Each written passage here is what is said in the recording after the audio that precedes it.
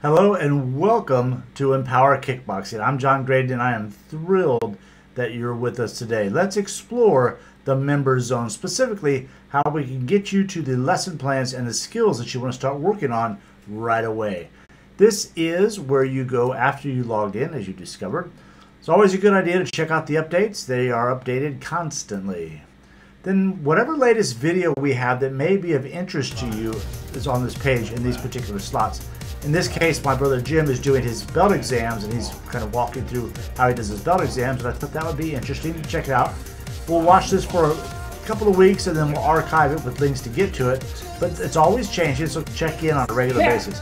Here we have two great promo videos for schools, and you can download it and upload it to your social media. The foundation skills are the basic kickboxing and martial arts skills that make Empower Kickboxing work because they're so simple to learn. Jab, cross, uppercut, hook, 5 elbows, 5 kicks, front kick, back kick, side kick, round kick, knee strike, 10 blocks, really easy, keep it close, protect the target.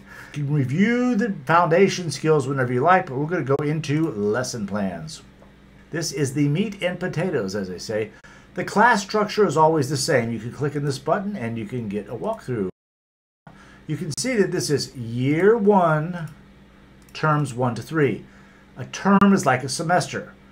Every week has 2 classes, so each module has a total of 8 classes, and they're all mapped out for you.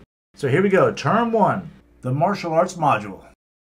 The focus is on the open hand techniques, knife hand, ridge hand, palm heel, chicken beak, spear hand, and all that kind of fun stuff, groin grab, or what they call monkey paw. The weapons module. For the weapons module, we use the rubber chucks, the rubber nunchaku, and we don't typically do the baton twirling type of nunchaku that you see in tournaments. This is more of the Tadashi Yamashita self-defense focus nunchaku training led by Empower Kickboxing Board of Advisor, Master James Theros. The kickboxing module. In the kickboxing module, it's important to understand that even though our foundation is in kickboxing, it's really in American kickboxing. So during the kickboxing module, we'll introduce some exotic kickboxing skills from Savate, Muay Thai, and we are so proud to offer and include my instructor, Joe Lewis. His complete kickboxing system is part of this Empower Kickboxing program. Many of the drills and skills that you'll learn in the kickboxing module will come straight from Joe Lewis himself. The self-defense module. Understand that this is Cobra Defense. It is law enforcement based. It is not martial arts theory based. Instead, it is evidence based. So we're so proud to present Cobra Defense as part of the Empower Kickboxing program. Chris Sutton is the founder and he is on our board of advisors, and we're so thrilled to be able to introduce you to Cobra Defense. This program is so strong as a single module that you can actually sell memberships just to that module. So it's 4 weeks, 8 classes. You could sell a 4-week program, a 4-week self-defense program to the general public, the families of your current students. It creates tremendous traffic in your school, and once they take that, they'll be hooked, because during the self-defense module, pretty much all you're doing is self-defense and warm-up. So they get a good workout in, but they're learning this fantastic self-defense at the same time. So we're not spending time on mitt work, we're not doing bag work, we're focused 100% on self-defense and calisthenics and warm-ups. So it's real different, so that introduces a great variety and change of pace to the Empower Kickboxing curriculum. We have kids classes and we have adult classes, so it's best to kind of focus specifically on the age group and age-appropriate self-defense training. What you're about to see is a home invasion tied into a 911 call. So the child is going to be tasked with first running, and then has to pick up a piece of rope and untie it while the instructor is barking at him. This helps the child learn to do fine motor skill tasks during stress. Then he has to pick the phone up and call 911. As soon as he does that, the instructor becomes the 911 operator.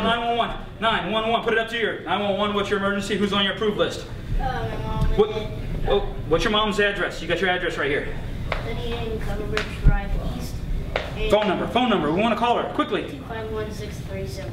$592. That's it. Okay, I got your dad on here. What's his address? Quick. Water Beach. You got a number in front of that. Shipmaster 804. Very good. What's his phone number? 64433. Go! I'm right after you.